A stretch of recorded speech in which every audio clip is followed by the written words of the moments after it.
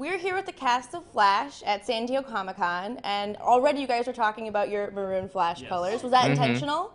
Mine was, yes. Yeah, this was totally intentional. These here jeans, they're actually some of my favorite pairs of jeans. Yeah, I was saying this was an intentional purchase, but didn't mean to. I wore a Flash bracelet. Oh, that's good. Yeah. That's really good. Yeah. Did you guys get to go on the floor and check with the new Flash costume at all? No, No. not yet. No, I haven't seen it. The first time I saw it was pictures on Twitter. I was like, Yeah, oh, I mean, spoiler alert. Yeah. You also, too? I wore it once a couple months ago, but that was it. Yeah. Also, can we even walk the floor? I mean. I would love Good. to. No, I think we didn't need like a Walter White mask. Yeah, exactly. The end of the season was probably the first series about comic books that to really embrace what is great about comic books. What do you hope happens in the next season as far as that aspect? What would you like to see that never happens on TV, but only happens in comic books? I think part of the appeal of our show is that they come up with stuff that they never even thought was possible, you know what I mean? And so it ends up being a sort of surprise. So, you know, I think every time I read the script and I see a new villain and their powers, I always think, how are they going to manifest that on But TV? it's all stuff that's like in some way, shape, or form from the comics, and that's why like. That's what's so cool about this show. Anything from the comics can and will show up in a script. And there's already stuff that shows up in the first 2 episodes of season 2 that's, in some ways, I think, more of an exciting comic book reveal than anything in the first season. I think. I And agree. I think that's why our show does so well. And Andrew said this so many times. We don't save ideas. So if there's a great idea, Andrew's like, let's put it in the script. We'll think of a better idea next episode or next season. There's no reason to save ideas with this characters because there's unlimited possibilities for where to go with the storyline. Exactly.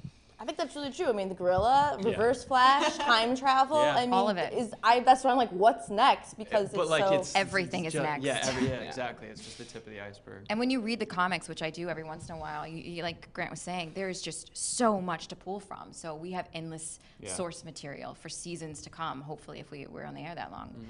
I have to say my also favorite part of The Flash is how it lightened the Arrow a little, the back and forth. Yeah. Are we going to see more little needling of the Arrow cast and a little back Is there and needling? I hope so. I hope we get to do more crossovers. It's so fun, and it's so Yeah. exciting to have Legends of Tomorrow as well. So keep your fingers crossed. I certainly do. But you'll definitely see the shows affecting each other. I mean, I think you even see some darkness coming into Flash via Arrow, I think. Maybe if it's just through Barry at times with the way he's kind of, his heroes, he's a much different hero than he was at the beginning of season 1, for sure. And I think that was influenced by Oliver in some way. Yeah. Absolutely. And the internet's blowing up because Jeff Johns just said that Garrick's going to join you guys. Are you He excited did? about that? So that's out now? Oh, it's out now. that's- Oh, okay, it's on Twitter. It's on Twitter, yeah. Oh. Yeah. Great. Well, we didn't do that, so. Have you guys shot already, or? No, Garrick shows I up. haven't met him. We're Shows so up very early. Yes, and very you, early is and all you we should saw say, probably. very early is all we'll say. But we saw his infamous Yes. helmet in the finale of season 1. I got in trouble for talking about that. Andrew Kreisberg was like, "Don't say his name ever again." I was like, "All right." But I mean, the helmet does the work. That's what I said. I was like, "You It's put like- it in the finale. It's not my fault." And then one of them did say that wasn't random. That is for a very specific reason, and the audience will find out why shortly. Our Yes. shows are really packed full. I mean, they cut 25 minutes out of our season finale, so everything that was left in there is intentional. Yeah. I think it also goes to show with the whole we don't waste good ideas. Like Yeah. nothing really is like an Easter egg. Like you guys do it. Yeah. Yes. Yeah. Totally. Is there anything that you guys have hinted at or touched at that you kind of would like to do more of, time travel or anything like that? I mean, Can we say- I can. Killer Well, yeah, Frost. I was gonna say Vibe actually. I mean, Yeah. we've I hinted know. at Yeah, I mean, Vibe a that would be lot, really and- exciting to see for sure. Yeah, that'd be fun for sure. Well, thank you guys so much for your time. Of and course. Thanks for joining us. Yeah. And I Thank hope you. you guys have a really great Comic-Con. Thank you. You too.